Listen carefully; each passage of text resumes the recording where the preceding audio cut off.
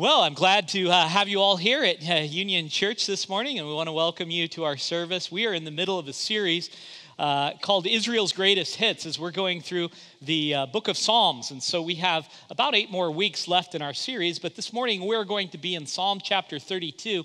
So if you have a Bible, I would invite you to open to that portion of Scripture where you can follow along and take notes and just join us as we study together. If you didn't bring one, that's all right. We have it up here on the screen for you to follow along. It's also in your bulletin that you can make notes on. But before we jump into that this morning, let's just go to the Lord in a word of prayer.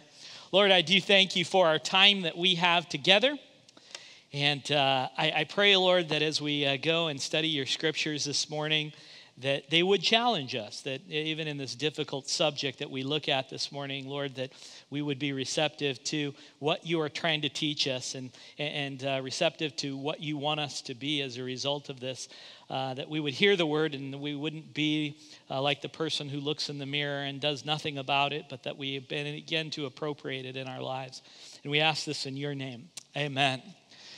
Well, people come to me all the time, being my first year in the Philippines, and they asked me the question, so what do you like about the country? What don't you like about the country? And I can tell you lots of things that I enjoy about being in the Philippines. And really, I can't tell you a whole lot of things that I don't enjoy. I enjoy the food. I mean, I've eaten plenty since I've been here. And it's great. Everywhere I go, there's great places to eat. I enjoy the weather. I like warm weather, so that's good for me. I enjoy the amenities here in Makati. I enjoy the people. The people are great. Happy people, gentle, kind, gracious. I love it. And so I really struggle when people ask me, what don't you like about being in the Philippines? I really struggle. But this week I nailed it.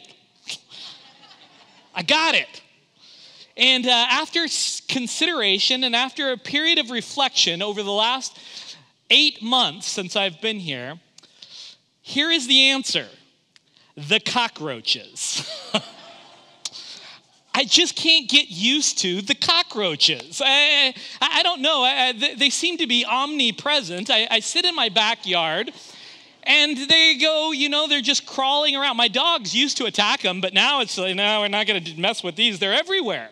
I go in, and in my house, I'll be sitting watching TV or something, and there goes a cockroach. Sometimes I think in the morning, my couch is going to be gone because the cockroaches are going to carry it away. It just seems like even this morning, to prove my point, I walk into the kitchen. And as I walk into the kitchen, the lights are off, and I can't see what I'm doing. I turn on the lights, and when I turn on the light, I see that I have stepped on a cockroach. Its guts are hanging everywhere. I'm with cockroaches. I don't like the cockroaches. I'm not used to the cockroaches, and we do everything to try and get them out. We put out the cockroach traps. We buy all the stuff, and it seems like it is a constant battle with cockroaches in my house. Don't like the cockroaches. With that being said, this week I looked up online to see how people deal with pest infestations. And I came across a survey of people and what people will do to get rid of pests in their house.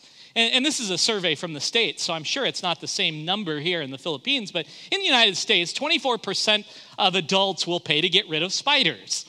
27 will get paid to get rid of ants, and 56 of mice, and 58 of cockroaches, the worst of them all, right?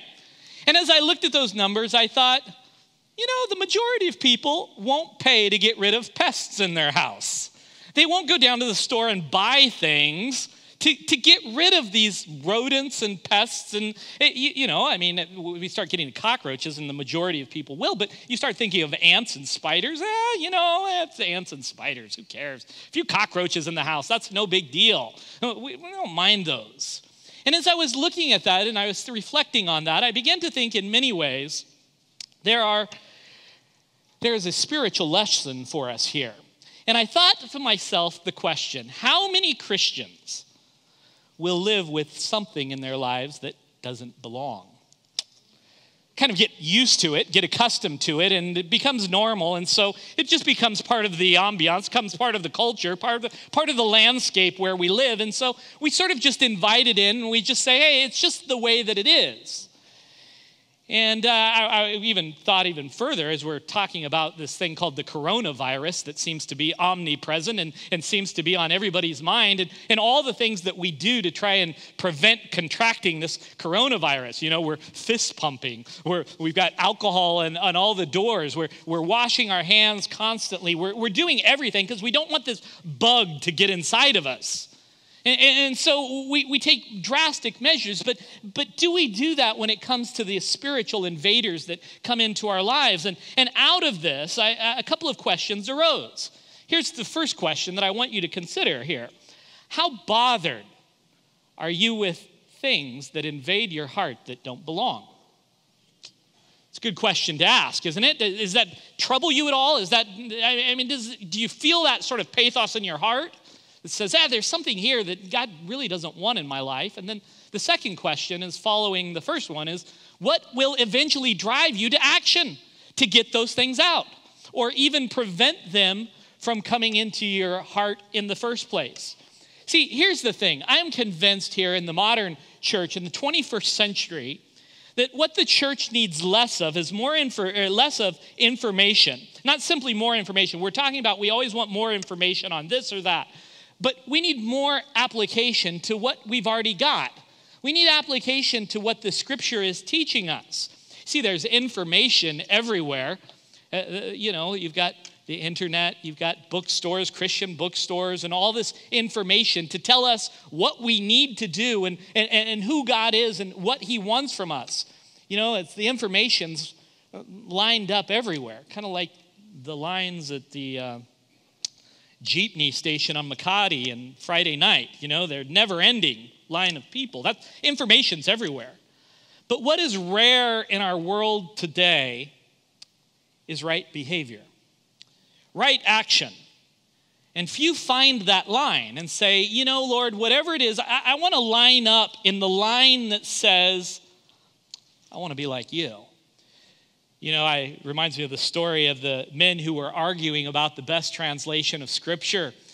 One scholar was saying, well, I love the King James Version. You know, the old English poetry, the Shakespearean language, it's just so rich. And the other said, no, I prefer the American Standard. You know, it's more of a literal translation. And they're debating, and the third guy comes up and he says, I like the Harriet translation. The other two said, the Harriet translation? I haven't heard of the Harriet. Is that a new translation that's just come out? I said, no, my mom's name is Harriet, and she lived the Word of God, and she taught it to me by how she lived. We need more people that are taking the Word of God and saying, you know, there are things that it's telling us to do, and there are things it's telling us not to do, and there are things that it's telling us to eradicate from our lives, and we need to begin to integrate that into our lives. Even James in the Scripture says, don't be just hearers of the Word, but be doers of the Word.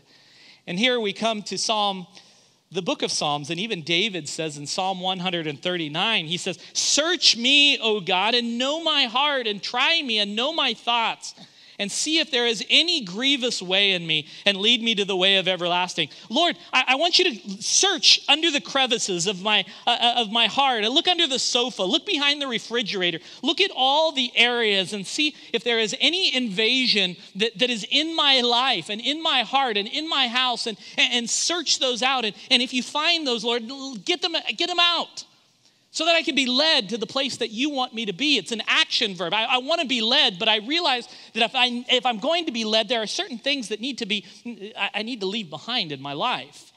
Well, and that brings us to our psalm this morning. It's Psalm chapter 32, and we've looked at various types of psalms over the last few weeks. We've looked at Torah psalms and the Word of God. We've looked at wisdom psalms, psalms of lament. Last week we looked at a nature psalm. This week we come to one that is probably the least popular of looking at psalms. It is called the penitential psalms. It's where we get that word repentance. It's where we get that word penitentiary. You heard of that? Jail. It's the place for the convicted. We say it sometimes, the penitentiary is the place where you send the convicted. And so when we come to this kind of psalm, not too many of us walked into church this morning saying, I hope that he teaches us about being convicted. No, we want something other than that. We want something a little more light, a little more lofty, a little more positive. And so a lot of people, we take these Psalms like the penitentiary ones and we sort of brush them aside because they're hard for us to swallow sometimes. Nobody really likes being convicted. And along with Psalm 51, Psalm 32 comes at a time in David's life where he is convicted. It comes at a point where he commits adultery with Bathsheba. He lies, he covets, and he's involved in taking a good man's life. And he stands convicted. In fact, the prophet Nathan comes up to him in 2 Samuel chapter 12, verse 9. And he says these words. He said, David, you can't get any more blunt than this. David, what you have done is evil in the sight of the Lord. And it sort of smacks David across the face and wakes him up as though a bad dream. The man who is a man after God's own heart is now being told, David, what you've done is evil. It's not comfortable for a man like that. It's something that really rocks his world, and he responds to that by writing these two Psalms, Psalm 32 and Psalm 51. Psalm 32, the one we'll be looking at this morning. It's this great awakening for him, and it is quite painful. You know, years ago, I used to be a worship pastor in California, and after I led the worship set, I was going across the parking lot to lead the children's worship set after that, and I was walking out across the parking lot. There was a man who was coming out, and he was frustrated, and it was right in the beginning of the preaching, and he's sort of walking at this fast pace, and hey guy, what's going on? I'd never seen him before. He was probably a visitor at the church, and I said, hey man, can I help you with something? He said, I didn't come to church to hear about sin. You guys are always talking about sin. I'm like, what? We don't talk about sin all the time. But that particular Sunday, it was opened with that word sin. And he said, I did not come here to hear that. And I got to thinking, I think that's much of the mentality of our world today. That's why the penitential Psalms aren't really that popular. We don't really come to a place. We didn't come to church saying, I hope he talks to me about sin. I hope he talks to me about being convicted. I hope he talks to me about my life not being right. Anybody come with that expectation this morning? Probably not. And if you did, you're a little weird. But that's the reality, I think, in our world today. The temptation is, I don't want to hear about it. I don't want to talk about it. I want to be free to be who I am, and I don't want to look at it. Because if I do, and I do start talking about it, I might be convicted, I might be in the penitentiary, and I don't want to do that. I don't want to see myself as being somebody who is worthy of being convicted. I want to see myself as through my own lens, not through the lens of God. So let's not talk about this word sin, but if we are going to be honest students of Scripture, if we want to be right, we need to talk about what's going wrong. Right? Agreed? If you want to be right, you have to talk about what's going wrong. I'm in the process right now of teaching my daughter how to paddleboard. So we go to a pool, and I'm trying to get her to where she can paddleboard on the ocean. And so we start in the pool, and she's up, and she's doing all of this, and my daughter is stubborn. She gets it from her mother, not at all from me. Not at all. My wife's not here. I can say anything I want. Don't talk to her afterwards, please. No, but this idea is she's stubborn. And she'll be doing things, and I'll say, babe, you can get away with that in the swimming pool, but you won't be able to do that on the ocean. There are certain things you need to do. And she's like, Dad, I know what I'm doing. Leave me alone already. I'm doing it. Wait, babe. You've got to take this position. You've got to do this. And if you don't, I'm not going to let you go out on the ocean. Unless you receive my rebuke and my correction, I will not take you out on the ocean, because there's currents, there's waves. There are certain things that will knock you down. There are winds. There are things that will make it dangerous. So unless you do it my way here, you will not go on the ocean with me. Well, the good news is that she starts doing that. And this last time we took her out on the ocean, and she realized that what her dad says is actually true. It can be dangerous if you don't do it the right way, right? But the reality is, she's like so many of us that don't want to receive that correction. I know what I'm doing.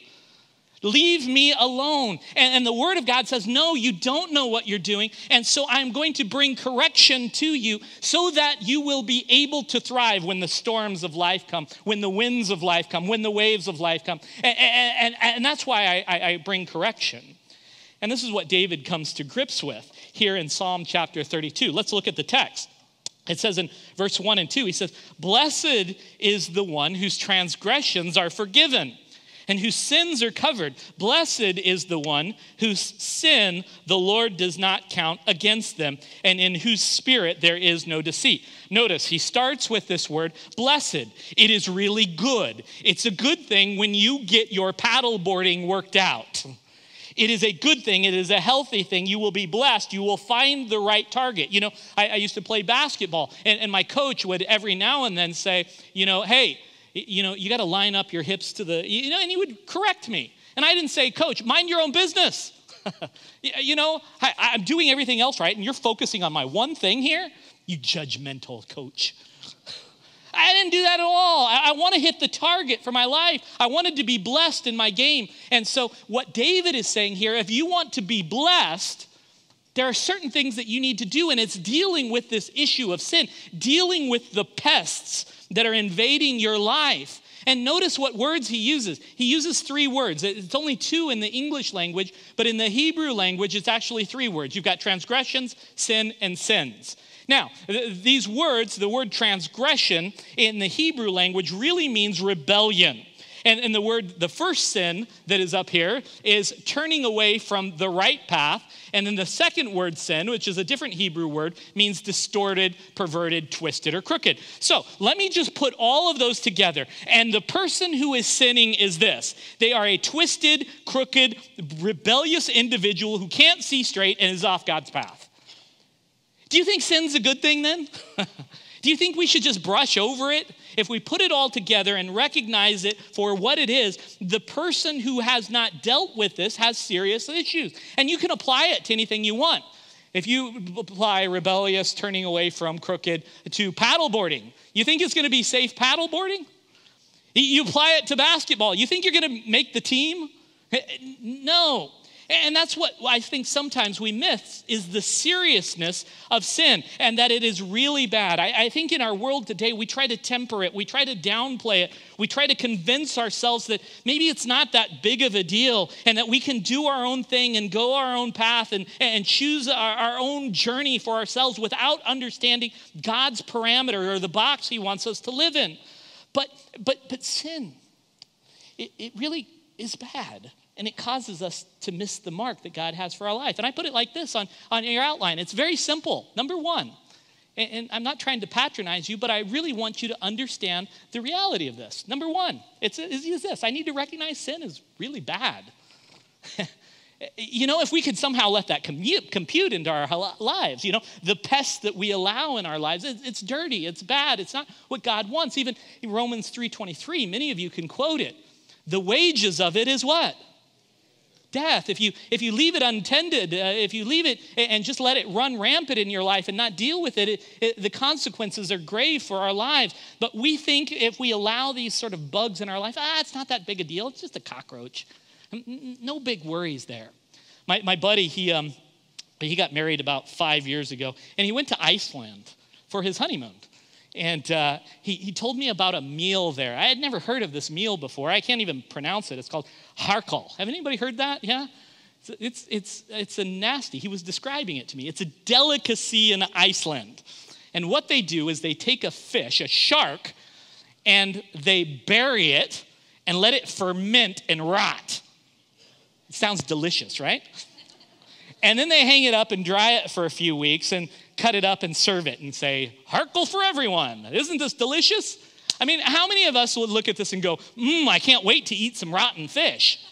I was even thinking, we were talking to, whoever thought of that idea? Hey, this is a great idea, Was it the village guy who was a little bit off and said, hey, rotten fish sounds great. And then how did it become a delicacy? Did he serve it to his children and they grew up to like it, and then pretty soon the whole culture begins to say, hey, this is good stuff. But I discovered every culture has their harkle, You guys have balut.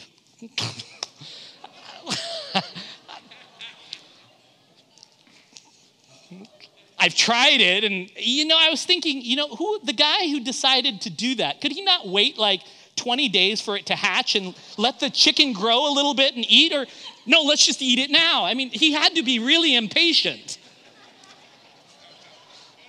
I don't know, but that becomes normal in this culture. And I tried it and I didn't like it. But then, when Europeans come to the States, I've had them stay with us before, and you guys eat cheese out of a can?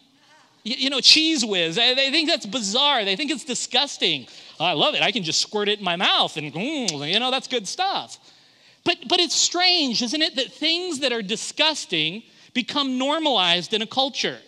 They become part of our DNA. And I think there's a message to that about some of the things that we allow that are wrong in our lives, and we go, hey, that's just part of our culture. That's just part of our world. That's just part of our DNA. And the Word of God is saying, wait a second, but I have a different standard. And when I originally started, that was disgusting. But somewhere along the way, the culture began to embrace it as a delicacy. And God says, no, it's really bad. And it's even harmful. And there are things that you need to eradicate in your life. So don't get comfortable with it. And notice even what David says as a result of this, how destructive it is to the one who consumes it. Look at what he says in verse 3 and 4. He says, Lord, when I kept silent, my bones wasted away through my groaning all day long. For day and night your hand was heavy on me. My strength was sapped as in the heat of summer. Sounds fun, doesn't it? I mean, look at what he's saying here. He's saying, my bones wasted away. I was groaning. Your hand was heavy, meaning he was spanking me, or I was being disciplined. My strength was sapped. Does anybody want to live that kind of life?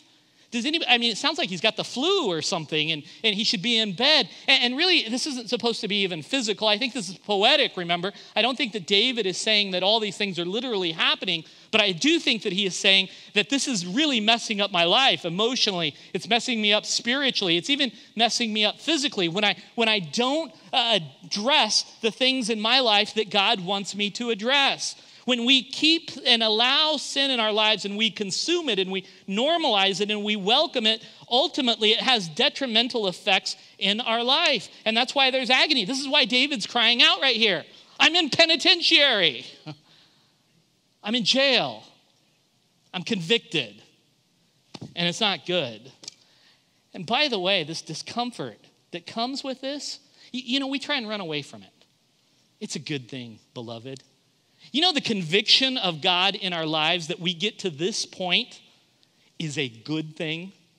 Sometimes people, oh man, what is a psychopath? He wants me to feel guilty. He wants me to feel, no, I don't want you to stay there.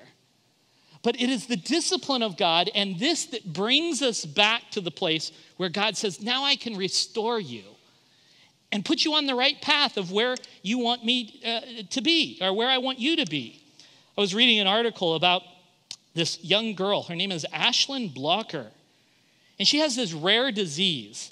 It's called SIPA. I can't say the technical name, so I'll just say SIPA. And SIPA is this disease that you don't feel pain. None at all. Your body, your brain doesn't recognize pain.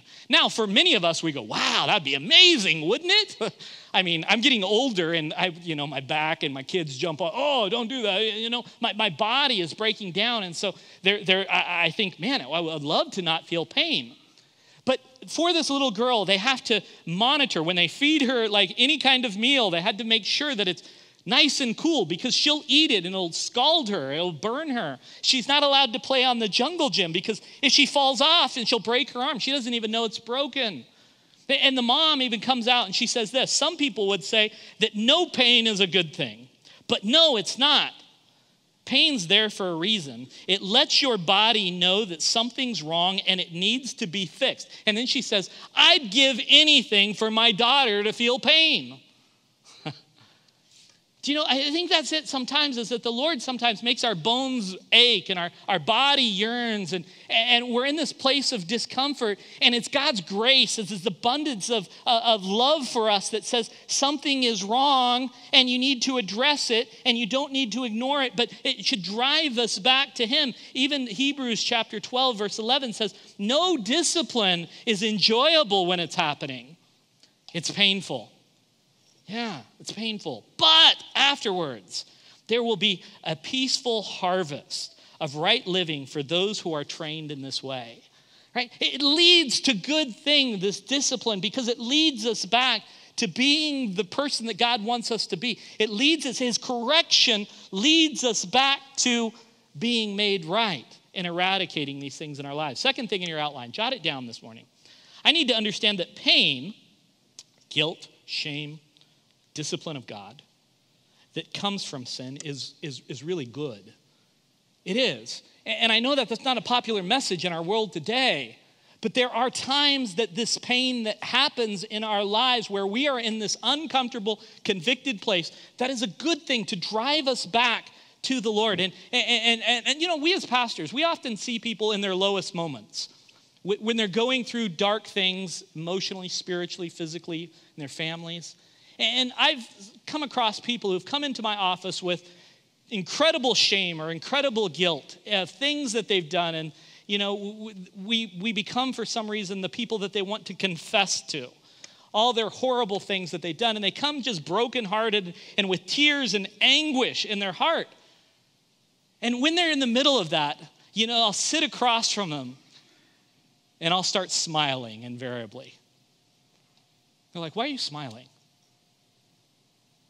Because this is really good.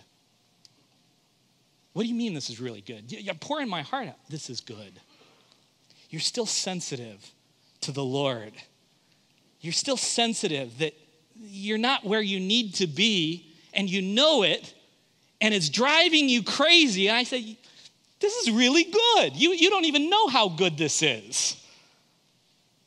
And we talk, and so what do you say, Pastor? Am I supposed to sort of stay in this perpetual state of broken bones and anguish and groaning? No, not at all. Let's keep looking at what David says here. He doesn't want, the point of penitential psalms is not to have a sort of perpetual guilt trip in our lives. Not at all, okay? Let's just eliminate that thought, because some people think that's what religion is, right? To be in this perpetual state of guilt.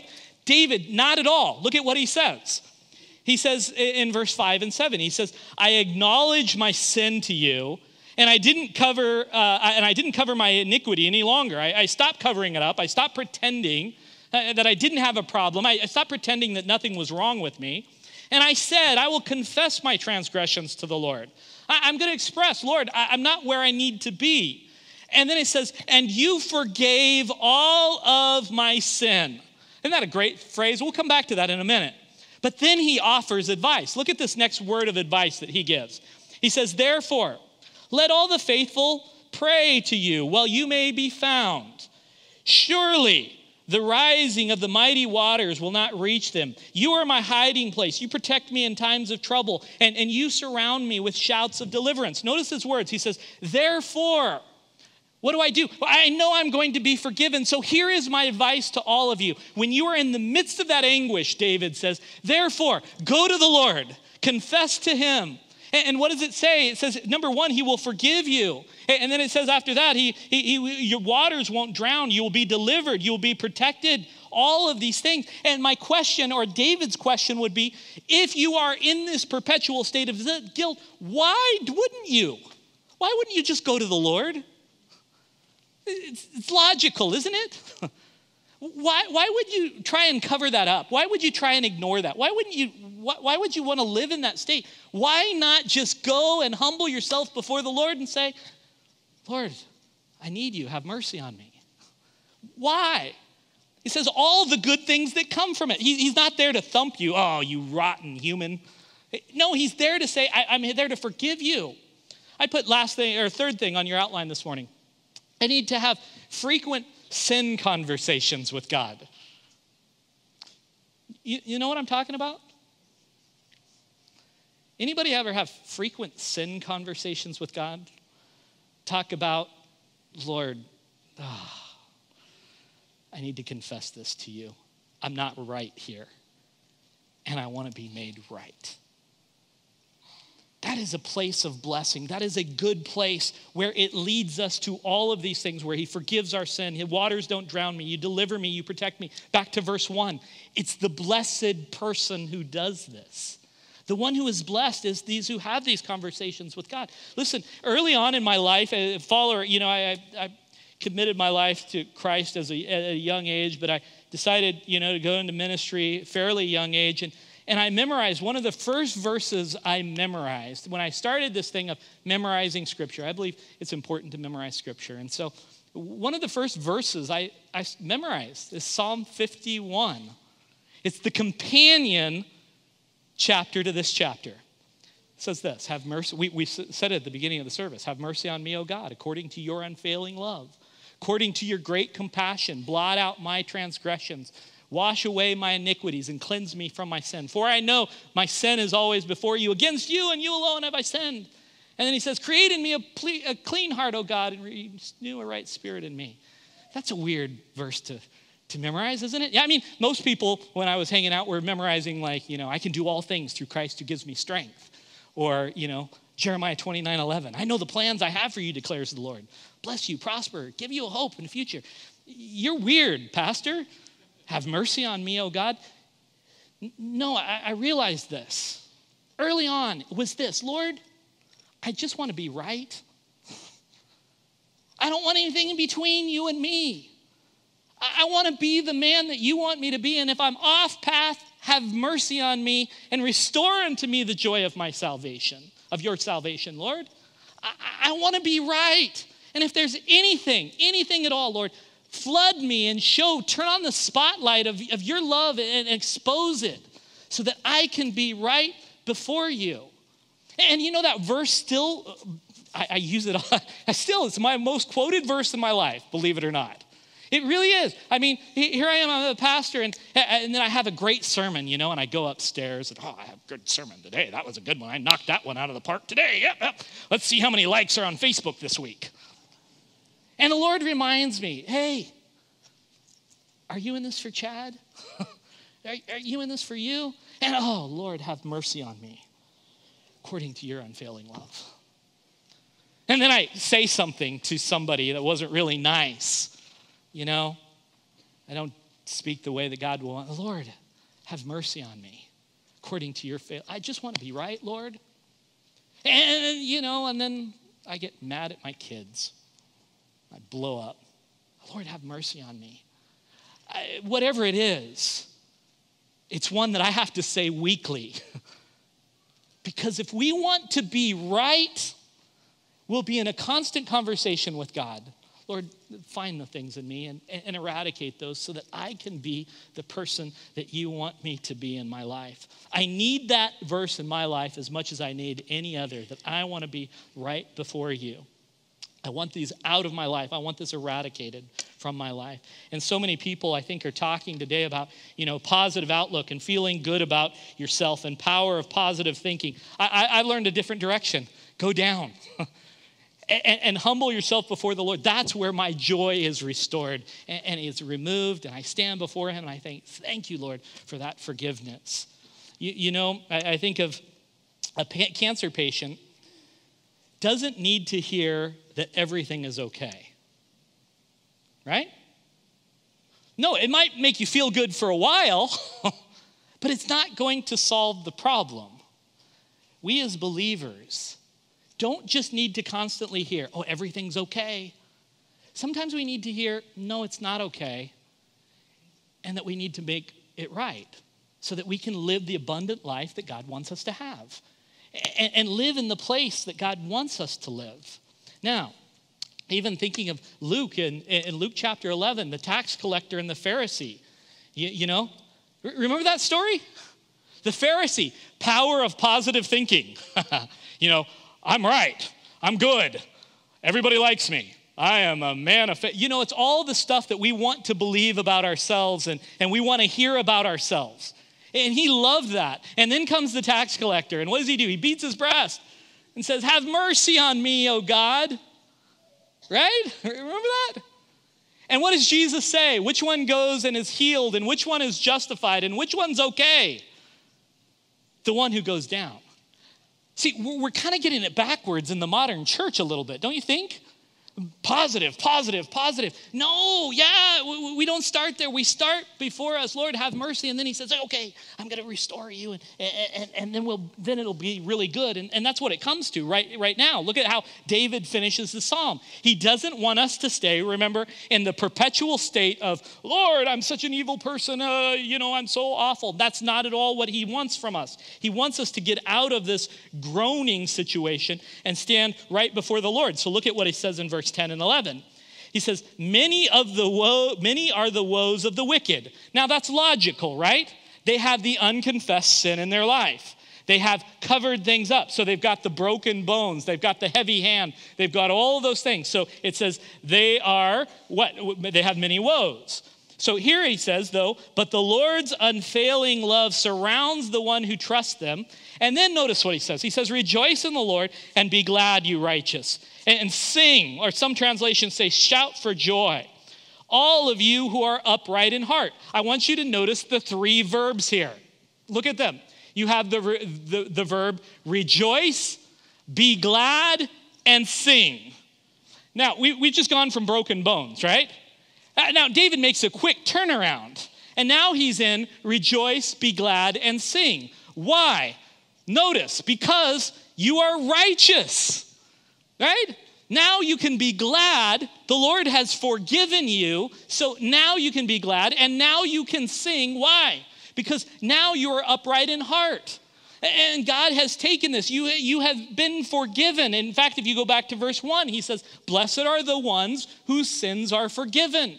This is a good place to be in, a place of joy and rejoicing. You're not in penitentiary anymore. You're not penitent anymore. My slate is clean. That whatever I have in my life, God will faithfully forgive, and he will make me righteous. Remember the words of 1 John 1:9. If we confess our sins, he is faithful and just to forgive us and cleanse us from all unrighteousness. And that's all David needed to do. Was, Lord, there's bugs in my life. There's pests in my life. Here, forgive me. And the Lord says, nah, I don't want to do that. Nah, you slob. No, he says, yeah, forgiveness, just like that. Yeah, you are forgiven in that moment. And he goes from bones wasting. He goes from heavy hand. He goes from strength being sapped and full of transgression and full of iniquity to being righteous and upright in heart, which evokes rejoicing and shouting for joy. Can you see the change? It's almost instantaneous, right? Here he comes and he's, Lord, my bones are breaking. My energy is sapped. I'm devastated. Lord, I'm not where I want you to be. I confess to you. Hallelujah! You see that radical? That's what it is. It is not to be staying here. It is ultimately, the point of penitential psalms is not to stay here. The point of the penitential song is to get you to the hallelujah and to say, you are forgiven. But it starts with this identifying it in my life and saying, Lord, I need this eradicated in my life. See, I don't understand. I really, the longer I walk with the Lord, I really don't understand why it is so hard for us to acknowledge sin. When the whole point is to get to us this place of rejoicing in our life and this place of forgiveness. He wants us to be upright. He wants us to be pure. He doesn't want to beat us down. He wants to make us the people that he designed us to be. And remember those people that come into my office that are sort of brokenhearted? And I smile and I say, oh, you're in a good place. I walk through and we pray. And then they confess and they say, Lord, forgive me. And then when I'm done, I really smile at them. Man, this is really good. You know what the Bible says? All of that you were so heavy-hearted over. As far as the east is from the west, it's separated from you. It's gone. And then the Bible says, you know what you should do? You should shout for joy. You should sing. So not in my office, but when you get in your car, Go let out a shout for joy and say, thank you, I am clean, I am upright, I am righteous, I am perfect, I am the way that you want me to be. And then sing a little song on the way home. You see, when we get to that point where people say, oh, confess your sins before the Lord and you will be forgiven. That's not the mentality. It is confess your sins for the Lord and say hallelujah. And give a praise to the Lord and say amen. This is where, you see them, you Pentecostals here, go amen, right? This is this good part in the word of God that we are not, the penitential psalm doesn't want us to remain in the state of brokenness. It wants to move us to this place of joy where God has forgiven us and he has eliminated these things in our lives. Beloved, that's the gospel of Jesus Christ right there. In the penitential psalm, confess your sins to the Lord and shout for joy. I put number 4, last thing on your outline. I need to be exuberant when acknowledging my forgiveness. I need to be exuberant. That means really excited. After you confess your sins to the Lord, I always like to say, thank you, Lord, hallelujah. Thank you. Shout for joy. We don't do enough shouting for joy and for the things we need to be shouting for joy at, what the scripture tells us to be shouting for joy for. We're all consumed with this idea of the coronavirus right now. It's on everybody's mind around here, right? We're doing everything we can to keep it out. And yet it's still, it's affecting thousands every day. I just heard, another 3,000 infected, it seems like every single day. There are 3,000 in China or different parts of the world. And as a result of that, there are teams working on it 24/7. There are people trying to resolve this. There are different strategies that are blasted across the news. There are researchers that are looking at things. They are trying to stop this. You know what nobody is doing is saying, hey, let's just ignore it. Maybe it'll go away. How foolish would that be? How crazy would that be? We know it's not right, but that's just the way it is. That's the way we are. For you Filipinos, bahala na, right? It's just the way it is. No, we don't do that. What we are doing is we are acknowledging, first of all, it's not right.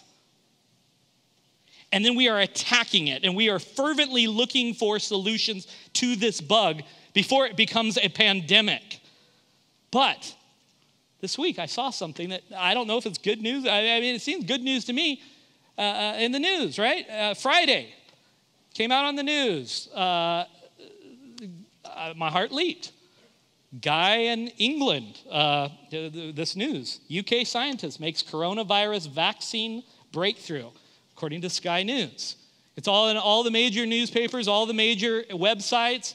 It says this, the scientist leading the UK research into the coronavirus vaccine says his team has made significant breakthrough by reducing a part of the normal development time from 2 to 3 years to just 14 days. He says he's testing on animals next week, and he says he should have a vaccine by summer. That's good news. I mean, we go, yeah! I mean, finally, there's a breakthrough, hopefully, right? We don't just sit here and go, oh, yeah, well, yeah, breakthrough, yeah, it's a big deal. Coronavirus, yeah. We don't do that. We rejoice. And I think that the lesson is here. When we hear this good news, in my mind, I'm like, yeah, you go kill those bugs. You get them. That coronavirus, I hope they die miserably. All the infectious disease. I want it out. I want it eradicated. And do we have that same disposition for the things in our lives that we need to get out, right? Lord, get it out. You've got the virus. Get this out and be proactive. I don't just sit here and go, it's just the way it is. No, Lord, I want to be right. Have mercy on me, O God, according to your unfailing love. Restore to me the joy of thy salvation. He forgives and we rejoice.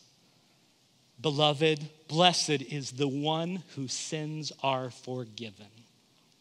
Lord, we come to you this morning thanking you that the word is strong, it is convicting, and yet it is for our good, and given that we might be blessed and made right before you. Thank you, and we praise you for what you've done and for your forgiveness for each one here. In your name, Amen.